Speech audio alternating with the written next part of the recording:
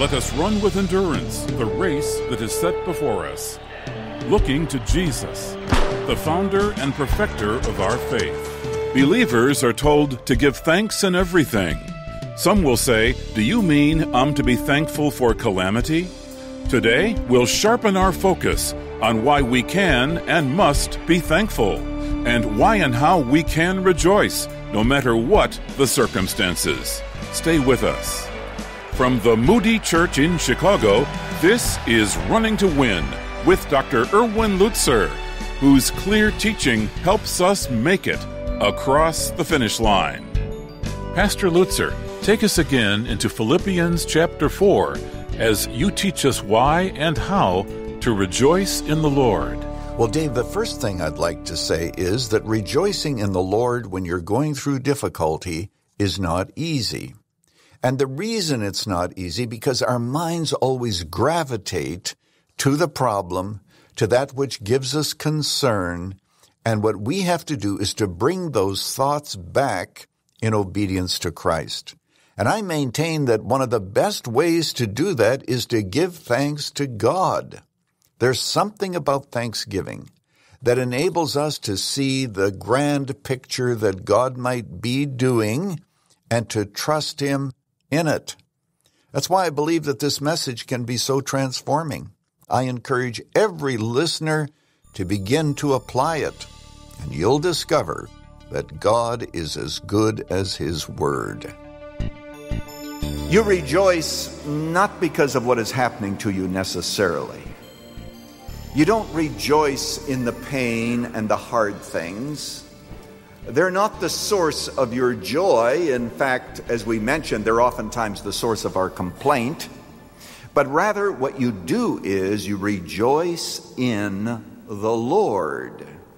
Now, if you're here today and you're investigating Christianity, or maybe you're a visitor, maybe you're a regular attender, but you do not know Jesus personally.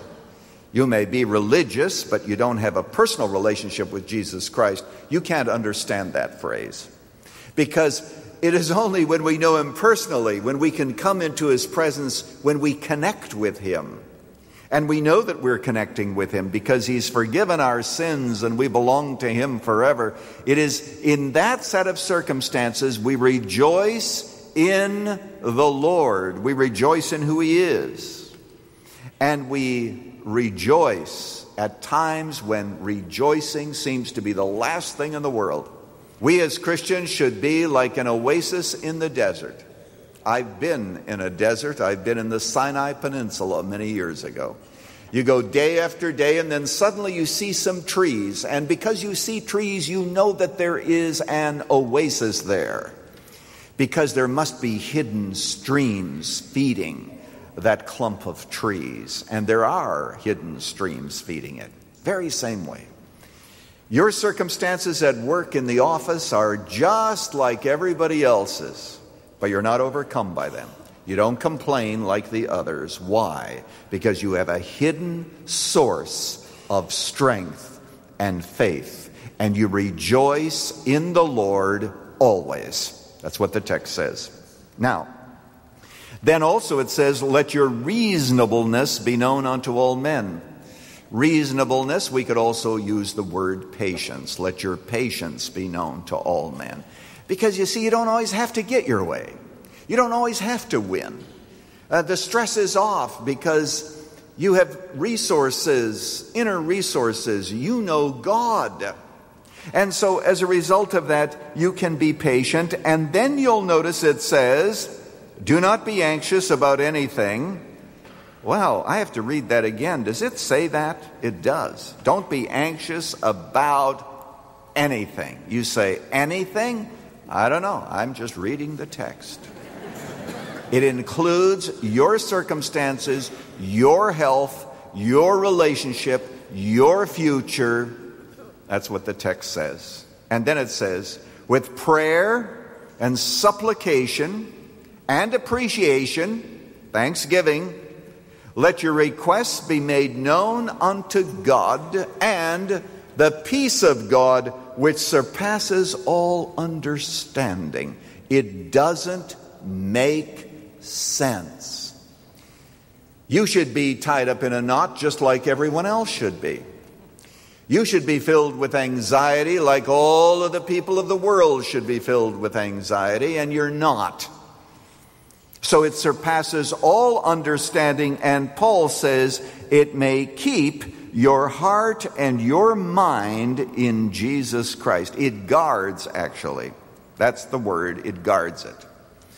Now you've seen, I'm sure, perhaps you've been in cities that have walls, and that's the imagery that's here. And in Europe today, there are still some cities like that, even though they've outgrown their walls. The walls are oftentimes there. And they would have sentries of soldiers that were looking out. For what? For enemies. They were guarding the place, that the peace of the city might be maintained. And they were guarding it against enemies. How does giving thanks to God with prayers and supplications, but with thanksgiving, how does it guard our mind? From what does it guard our mind? It guards it from the enemies of the mind. And the enemies are fear, dread because of the future, anger because of circumstances and injustices, guilt that can destroy you if you don't take care of it and then accept God's forgiveness and God's peace. And so what happens is the peace of God acts as a guard to keep us from all of the things that want to disrupt us in the midst of circumstances that we can't control, that break in upon us without warning, and there's nothing we can do about it. And notice the thoroughness of it all.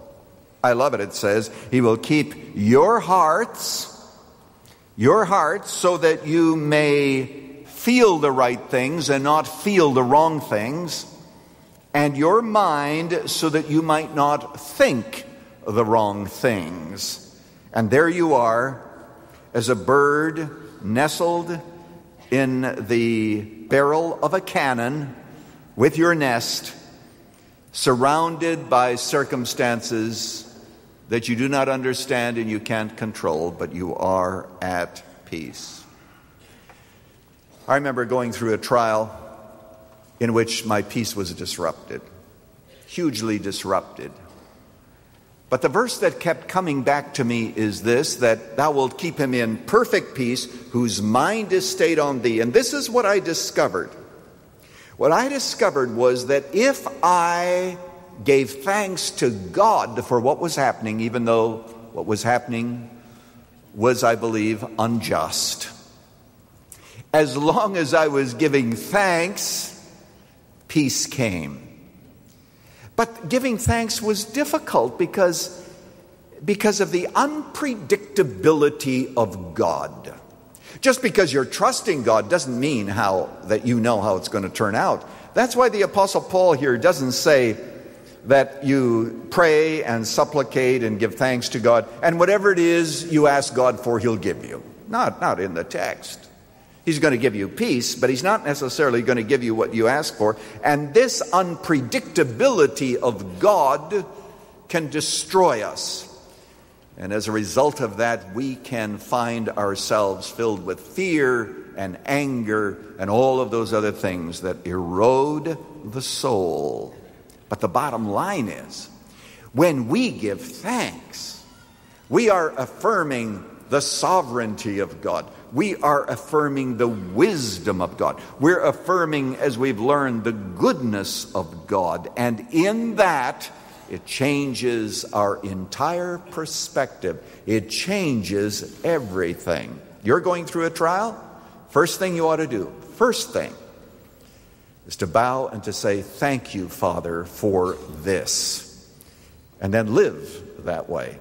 Now, a couple of practical observations here. Number one, you know what? If you're a complainer, and you know there are some people who are, I don't want to pick on women, but I do remember one who said, Pastor, she said, if I gave myself to God like you're speaking about, and get rid of all of my anger and all of my complaining, she said, my problem is I'd have nothing to think about all day.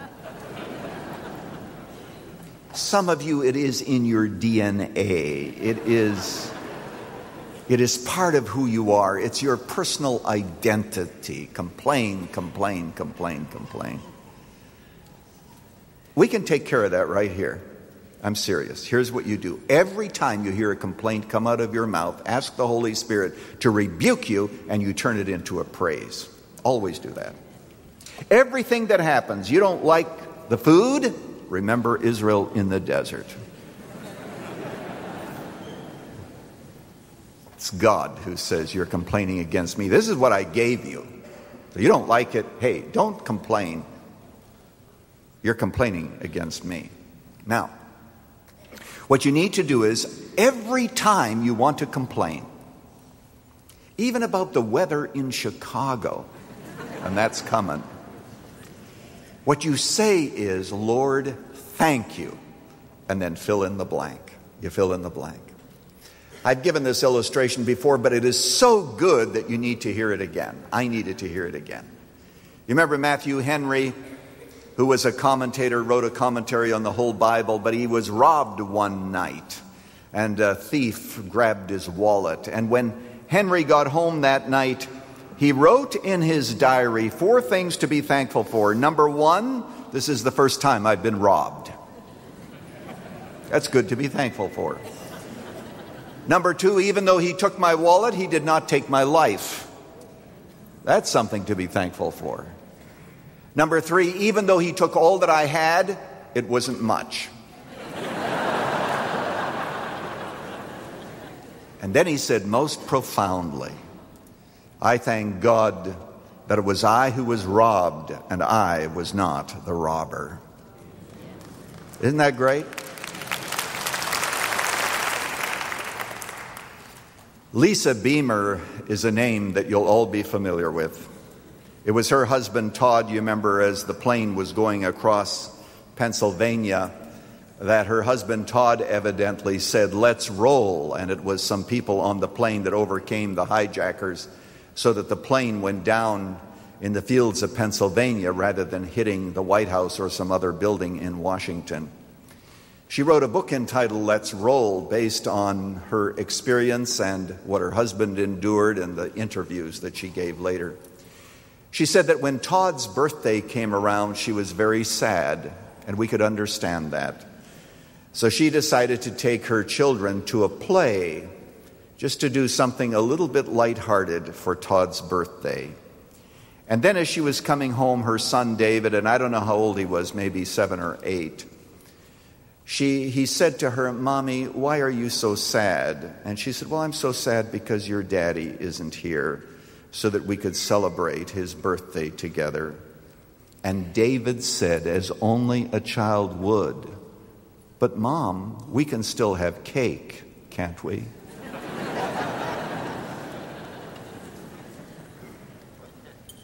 I'm speaking today to some of you who've lost a loved one.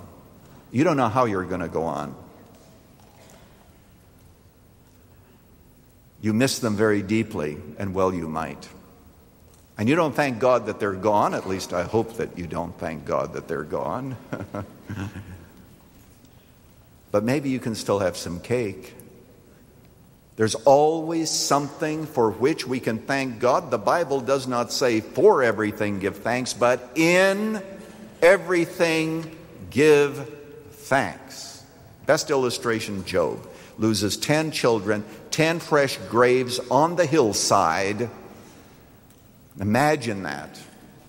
Prays that night and says, the Lord gave and the Lord has taken away. Blessed be the name of the Lord. Christians are a thankful people. They thank God. They aren't a bunch of whiners and complainers. They thank God. Just this morning, I was thinking of all the things that I could thank God, and I just ran out just thinking about that I could get up in the morning, that I had clothes to wear, that I had food to eat. I mean, you just begin to praise God, and you begin to realize we have more things to thank God for, and yet what do? We complain. Thanksgiving changes everything. Also, what we need to do is to look beyond the present. This is the Christian hope. We look beyond the present to the future. And that's why we are able to endure that which comes to us, because we believe that eternity is coming. And Paul says that the sufferings of this present world are not worthy to be compared with the glory that shall be revealed in us. And so, no matter how hard it is, eternity is coming. Time is short, eternity is long. So we are a thankful people, because we know things that perhaps others don't, that in God's Word it has been revealed to us what God will do. And we are grateful because we have so committed ourselves to Him. We are living for His glory, and the peace of God, which passes all understanding, shall keep our hearts and minds through Jesus Christ. Perhaps the name Martin Rinkart doesn't mean much to you. But he was a pastor in Germany during the 30 Years' War in the 1600s. For some time, he was the only pastor in the walled city of Eilenburg in Saxony. Many people in the city were casualties of the war or victims of hunger and illness. During the great pestilence of 1637, Rinkart ministered to the people of the city. And it is believed, catch this, I can't get my mind around it, that he conducted as many as 4,500 funerals, sometimes as many as 40 or 50 a day.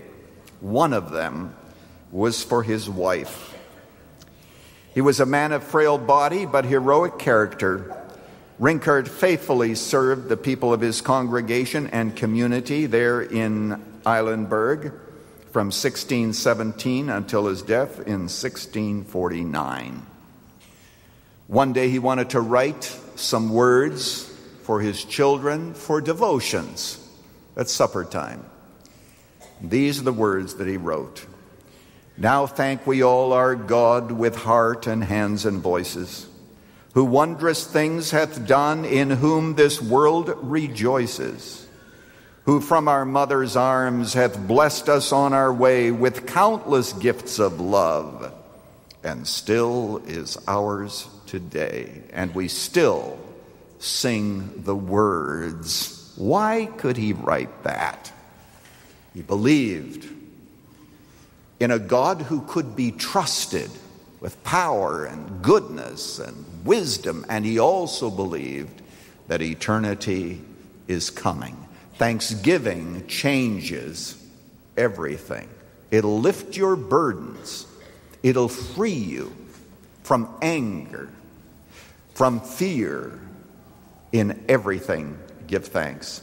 Now, there are some of you need to begin at the beginning of this, because you say, boy, this is more than I can handle. Maybe you don't talk to God like I'm suggesting that we as believers do. What you need to do is to thank God for something. You need to begin by thanking Him that Jesus died on the cross for sinners so that our sins could be taken away, so that we can be reconciled to God, and in that reconciliation to know Him so personally that we can thank Him and rejoice in Him even when things go bad. Anne Frank, and we know her story, said, I do not think and dwell on the misery, but on the glory that remains. She was thankful in the midst of her persecution, in the midst of her story, and in the midst of her death. Thanksgiving changes everything. Let's pray. Receive now, Lord God, our thanksgiving. We have nothing to say to you except thank you. Thank you for Jesus. Thank you for your grace. Thank you for your forgiveness. Thank you that you bear our burdens. Thank you that you care about us. Thank you that you don't forget about us when we're going through hard times. Thank you for the reversals, because when things are going bad, we thank you that for the Christian, they're actually going very good, because you're working them to your purpose. Thank you. And thank you that you're trustworthy. We thank you for your faithfulness. In Jesus' name, amen. Well, this is Pastor Lutzen, and I certainly hope that you begin a life of thanksgiving, and the time to begin that life is now. But what is it that is attracting our attention these days, at least in my life? It's the fact that Christmas is just around the corner. And during the Christmas season, we lay aside many of our differences. We give thanks to God. We're reminded of the fact that the Word became flesh and dwelt among us. And we begin to concentrate on Bethlehem, Jesus, the baby. It's a time when we have the opportunity of giving special praise to God, knowing that this baby is King of Kings and Lord of Lords. That's why we are making the Messiah available to you. This Messiah, Handel's Messiah, is the complete work the Cambridge Singers, the Royal Philharmonic Orchestra, conducted by John Rutter. No better way to celebrate Christmas. No better way to realize that we cannot stay in Bethlehem, we must go to the New Jerusalem, than to listen to the Messiah. For a gift of any amount, these 2 discs can be yours. Here's what you do. Go to rtwoffer.com, or you can call us at 1-888-218-9337. That's rtwoffer.com. Thanks in advance for helping us with this ministry. Or you can call us right now at 1-888-218-9337. It's time now for another chance for you to ask Pastor Lutzer a question about the Bible or the Christian life. Betty listens to Running to Win in Indianapolis, and she needs some clarification on an issue that's divided Christians for centuries. She writes, I am confused about the concept of predestination. If God predetermined who he would save before the beginning of time, then how can he say salvation is open to all? Betty, I want to commend you for jumping into the deep end of the swimming pool. As you know, predestination has indeed divided the church. As Dave has said, it has been a point of controversy. So my answer is going to be very brief. I hope it will be helpful, but I also hope that it will encourage you to continue to study this doctrine. First of all, let me begin by saying that indeed salvation is open to all. The invitation is given to whosoever will. Whosoever desires to come to God can come, and is invited to come, and is urged to come. Now, where it gets tricky is that the Bible seems to indicate that the desire to come to God is God-implanted. This is where predestination comes in. So all that we can do is to say at this point that the invitation is for all, but as Jesus said, many are called, but few are chosen. The call is to all, but some come and some don't. And the Bible seems to indicate that this is dependent upon God and his working. But don't ever let that become a stumbling block to your witness, because God not only ordains the end of how things are going to turn out, but also the means. And therefore God uses us to fulfill his purposes. We have to do our side, and we have to trust God to do his. Thanks for listening, Betty, and keep listening, keep studying, keep praying. Some wise counsel, once again, from Dr. Erwin Lutzer. If you'd like to hear your question answered, you can. Just go to our website at rtwoffer.com and click on Ask Pastor Lutzer, or call us at 1-888-218-9337. That's 1-888-218-9337. You can write to us at Running to Win, 1635 North LaSalle Boulevard, Chicago, Illinois, 60614. Let's never forget that every saint has a past and every sinner has a future.